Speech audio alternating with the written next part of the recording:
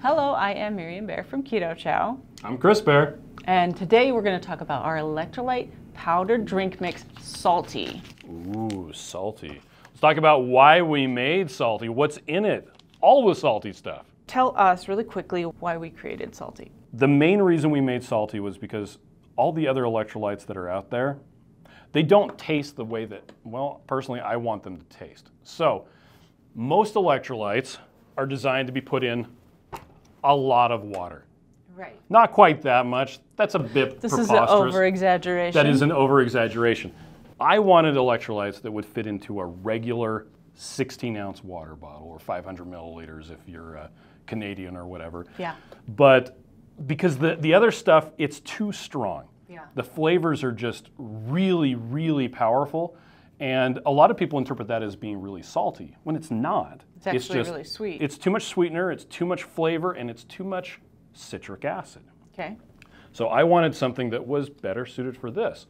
So when we created SALTT, it was designed to just rip open one of these packets, put it into here, and you're ready to go. Now you can put it into more water, but that was the main thing. We also wanted to make something that had absolutely no maltodextrin. Right. Which most of the electrolytes that are out there, including some well-known ones that are very popular in the low-carb, carnivore, keto space, they actually do use maltodextrin. They're hiding it under natural flavors, but we wanted something that had no maltodextrin whatsoever. Yeah, and what he means by hiding it under natural flavors is if it's under a certain percentage, then it technically can be put under natural flavors.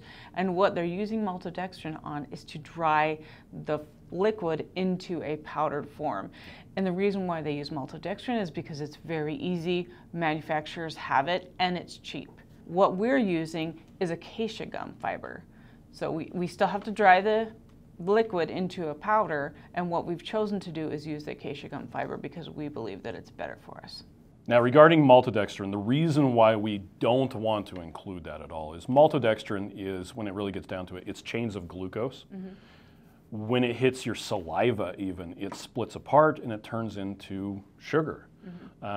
There are some people who have really bad reactions to maltodextrin, even when it's a very small amount. But regardless, in a lot of cases, it will raise people's blood sugar. Yeah.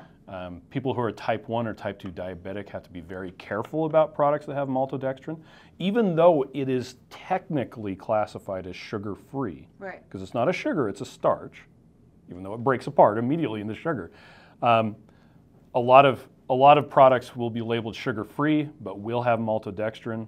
Yeah. We didn't want any of that. Yeah. So we had to make sure that the flavors didn't have any maltodextrin. And to be fair to the other companies, the maltodextrin amount that's in those products is very, very small, and you may not have a reaction to it at all. But it's a principle with us that we never want to use it regardless of how little it is. And so it's just something we've tried to stand by. Okay, we actually had a bunch of people. We were at a trade show this weekend, and I had people come up to me and they're like, why do I need this? Why do I need electrolytes? Oh, yeah. I thought that was an interesting question because don't we all know that we need electrolytes, right? So electrolytes are super important because there's so many different processes in the body that require electrolytes. Right. It's actually how your nerves talk to your muscles to both contract and to relax. And different electrolytes are used for different things. Like sodium and potassium are usually used for the contraction. And if you don't have enough magnesium, then you end up with cramps because it doesn't tell it to relax. Right. So you need a good mixture of all of them. The most important one is going to be sodium. Sodium is kind of the king, and fortunately it's the easiest one to get. Right. But potassium and magnesium are also super important. They're quite a bit more difficult to get good quality sources of those. So that's actually why we have those bumped up a bit in SALTT. Okay. I did have a thought too. I have heard that the soil has been depleted of its minerals. And so even though we think we're getting our minerals from the meat we eat and other things, if they're not getting as much minerals as they have in the past, then we're also not getting as much minerals. Yeah, so for example, lots of people talk about bananas or avocados having a lot of potassium. Yeah. Well, I'm sure they did back in the 1950s when those tests were done. Nowadays, the concentrations of those minerals is not quite so high. So you have to add stuff to the soil in order to have that there. Right. Or you can use a supplement like SALTT, which has them as well. Okay. Another thing I've actually heard Dr. Berry refer to quite a few times is that if you do a blood level of your sodium, magnesium, and potassium, typically it's not going to be low unless you're severely depleted. And so a lot of times you'll have regular levels that in the blood test. In the blood test, and it will look regular and normal, but that doesn't mean that they're actually normal. It could be pulling magnesium, potassium, and sodium from your bones to make those levels right, because your body is very highly regulated and it really wants to take care of itself. So I thought that was really interesting that he had brought that up. So let's talk about some of the benefits of electrolytes. Well, number one of the easiest ways to tell if you're low on electrolytes is you'll probably have a headache. Yeah, that's like the first thing. And that means you're usually low on potassium and maybe sodium, and actually magnesium too. They kind of all three do that. Not enough magnesium, you'll probably end up with muscle cramps. Yeah. Now the interesting thing is it's actually a little bit difficult to have too much of the electrolytes. Right. What'll usually happen is if you get too much, your body knows how to handle that. You just sweat it or urinate it out. Right. Okay, so here's a good question. What are the amounts and types of minerals in our electrolytes? Okay, that's very good. We're using, well, sodium chloride is salt. Yes. Any salt is sodium chloride, whether it's pink Himalayan salt, whether it's mined on the moon, it's going to be sodium chloride. I don't think it could be mined. I mean, maybe, but still, it's just sodium chloride. That's the chemical name, and it's the form of sodium. Sodium plus chlorine. For the potassium, we're using potassium chloride, and the magnesium that we're using is actually just naturally occurring magnesium chloride that is bundled in with the sodium chloride. Yeah. We're not getting a separate source. We're not synthesizing a magnesium plus an amino acid. We're just using the stuff that would naturally occur in nature. Right. That's what we're using. We have around 1,000 milligrams of sodium. It's around 400 milligrams of potassium, and that's per packet. Right. And then it's, I think, 180 so odd milligrams of magnesium in each one, which is a significant amount of magnesium. It's around half of your recommended daily allowance, which is pretty remarkable. There aren't a lot of supplements out there that have that much magnesium in them. And it's cool that it's just coming along for the ride with our salt source. When comparing SALTT with our leading competitors, we have an equivalent amount of sodium, but where the biggest differences lie will be in the amounts of potassium and magnesium, where we have 2 and 3 times the amount of our competitors, respectively. But what about Gatorade and other popular sports drinks? They have some sodium, yes, but not nearly as much as you actually need. With potassium, there's an even greater difference, and even more so when it comes to magnesium. Then we have to talk about sugar. SALTT is completely sugar-free, but Gatorade, it's not even close. There's so much sugar that I'm actually ready out of space here. Hey, what? Wait, please stop. There's, geez, oh no, and I'm gone.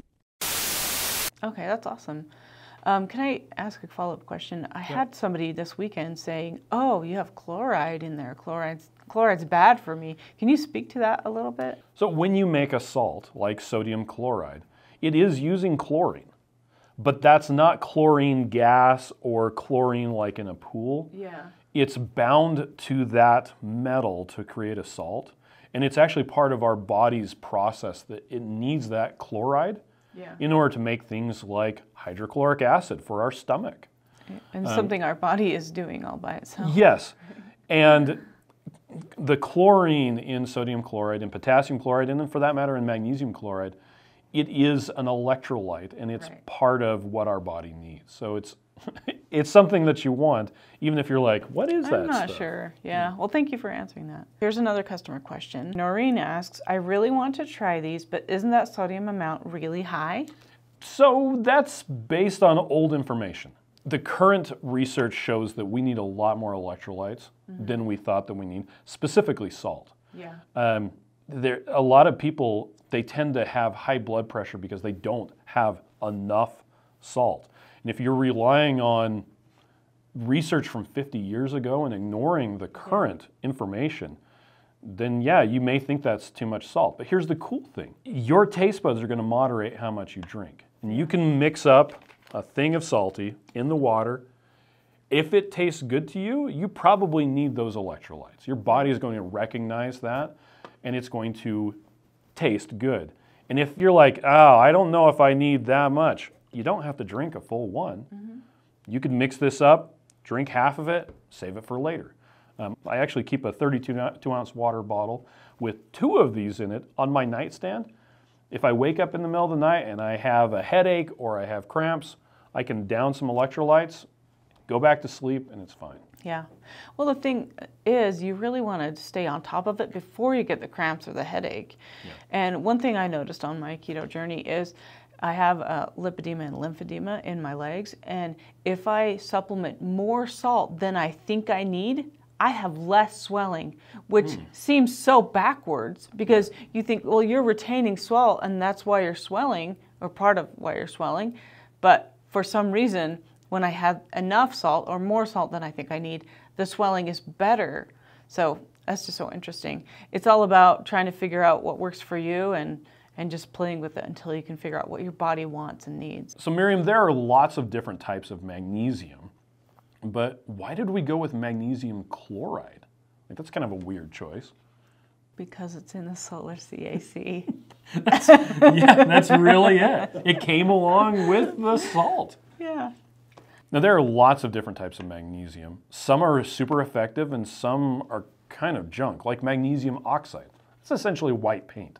Yeah. Us humans, we can't really use it. And the reason why magnesium always is bound to something is because it can't exist alone in a form that we can take. Yeah, I mean, take a big chunk of magnesium and chew on it. You're not going to get anything from that, aside from your fillings are going to be really weird. But so it's attached to an amino acid.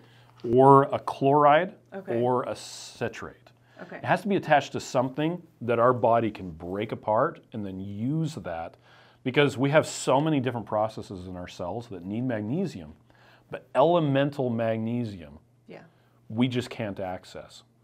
It either needs to be worn down through erosion and then bound to a chloride, or it needs to be in a lab bound to an amino acid that you can break off. One pretty common magnesium is magnesium malate, which is using malic acid and hooking that onto the magnesium, and then our bodies can break that apart and it's fine. Yeah. So yeah, different types of magnesium. I really like ours because it's super effective, and it's not white paint that is completely useless. Cool. We get this question a lot. Crystal's asking, is there citric acid in these electrolytes? So simply put, no. We use something else instead. Now, why that's relevant is kind of interesting. So citric acid either comes from fruit peels, or you can take glucose and run it through an enzymatic reaction using single-celled organisms. The sensationalist headlines are, citric acid is made by black mold from corn syrup. Okay. Oh, yep. That's definitely some black mold, but you don't really want to get rid of that because we're just going to turn that into citric acid. And that is very bad. Well, it gets a lot of people very excited about it. We didn't want to deal with that entirely, so we just chose a different ingredient. We chose malic acid instead, which, as far as we can tell, has no controversy. There's no contraindications. Malic acid just seems to be fine. In fact, malic acid is what's used to create magnesium malate. So you take elemental magnesium, you mix it up with malic acid, and you make magnesium malate. Everybody likes magnesium malate, and it's just malic acid and magnesium. We figured that to enhance the flavor and give it that tartness. Yeah, that tartness, that we would use malic acid instead of citric acid, and we wouldn't have to worry about whether or not there was citric acid at all. And they taste quite similar. Strangely enough, the malic acid has a stronger the tartness, and so we can actually use less of it. Oh, that's nice. So it's actually a better ingredient overall. Cool. So that's why we chose it. Okay, Angie's asking this question. I hear that malic acid could have MSG in it. Is that true? Put simply, no. Monosodium glutamate is never in malic acid. Malic acid is a single molecule. Now, some companies will include monosodium glutamate in natural flavors, but that would be more of a savory product. I've honestly never heard of anyone putting MSG in something that's meant to be sweet, which the SALTT Electrolytes, well, except for the clean slate, the unflavored one, are all they're sweetened. So we wouldn't use it, and malic acid does not have MSG. Okay, will you tell me about the different stevia that we're using? Yeah, so a lot of people, their experience with stevia is the old stuff. That's like, you extract it from the leaf, it's very bitter. If you have an allergy to ragweed, it may trigger that because they're kind of from the same family. That's the old stevia. The new stuff is they actually take some of the stuff from stevia, they run it through an enzyme and it cleans it up, and you end up with just the components. It's Reb B and Reb D. I won't bore you with the technical details, but it's a very clean flavor that doesn't have the bitter notes that have plagued stevia in the past. The stuff that we're using is remarkably different, and even our friends who are like, oh, stevia, yuck, have found that what we're using in SALTT is so clean with the sweetness that it doesn't bother them at all. Stevia is remarkable in that it does not impact blood sugar at all.